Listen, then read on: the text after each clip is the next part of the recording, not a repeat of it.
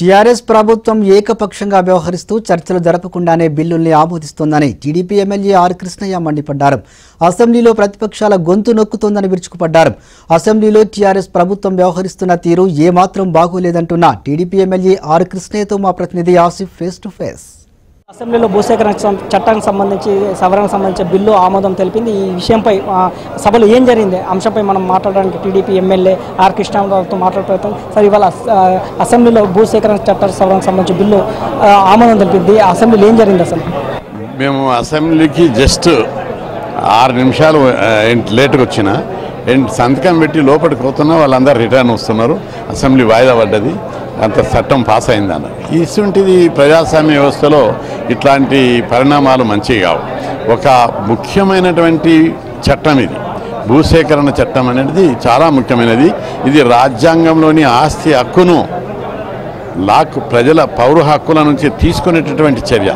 ఇట్లాంటి కీలకమైనటువంటి చట్టం తయారు చేసినప్పుడు ప్రతిపక్షాలు చర్చ జరగాలి, ప్రజల అభిప్రాయాలు తీసుకోవాలి.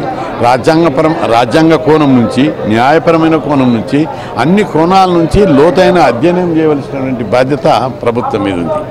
ఆ విధంగా చేయకుండా ఏకపక్షంగా బుల్డోజ్ చేసి మా ఇష్టం మేము చేస్తాం, మీరు అనుభవించండి అనడము సరైనటువంటిది కాదు. ఈ వైఖరి మార్చుకోవాలి. దీన్ని మళ్ళొకసారి అసెంబ్లీ నేతృత్వ వైఖరి, ఈ వైఖరి ప్రజాస్వామ్య వ్యవస్థలో మంచిది కాదు. ఈ వైఖరి మార్చుకోవాలని చెప్పి ప్రభుత్వాన్ని హెచ్చరిస్తున్నాం. అదేవిధంగా ఈ మిర్చి రైతులకు సంబంధించిన ఆందోళన నేపథ్యంలో కూడా ప్రభుత్వం ప్రతిపక్షాలు రాజకీయ కోణంలో ఆందోళన చేస్తారు. రైతులు ఎవరు ఆందోళన చేయట్లేదు. ప్రధానంగా టీడీపీ ఈ ఆందోళన వెనుక టీడీపీ హస్తం ఉందని అంటుంది. రెండవది, ప్రభుత్వము మిర్చి రైతులు, పసుపు రైతులకు గిట్టుబాటు ధర లేక ఆత్మహత్యలకు పాల్పడుతున్నారు, ఇబ్బందులకు గురవుతున్నారని చెప్పి ఆందోళన చేస్తున్నారు. ప్రభుత్వం చేసే ఈ ఆరోపణ నిరాధారమైనటువంటిది. ఎందుకంటే మిర్చి రైతులకు 3,000, 4,000 క్వింటాల్కి ఇస్తే, పసుపు రైతులకు 5,200, 300 క్వింటాల్కి ఇస్తే రైతులకు గిట్టుబాటు ధర కాదు కదా, లేబర్ ఛార్జ్ కూడా వెళ్ళదు.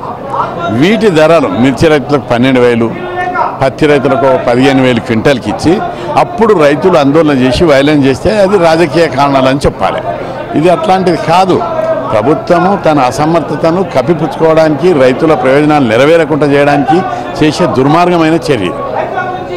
ఇది ఇవాళ అసెంబ్లీలో కేవలం ప్రభుత్వం ఏకపక్షంగా వ్యవహరించి భూసేకరణ చట్ట సవరణకు సంబంధించి బిల్లును ఆమోదం తెలిపింది. ప్రతిపక్ష రాజకీయ పార్టీల అభిప్రాయాలు తీసుకోకుండానే బిల్లుపై ఎలాంటి చర్చ జరగకుండానే ఏకపక్షంగా ప్రభుత్వం ఆమోదం తెలపడం సరైనది కాదని టీడీపీ ఎమ్మెల్యే ఆర్ కృష్ణ చెప్తున్నారు. Cameraman సాంబాత్, Asif, No.1 news, Hyderabad.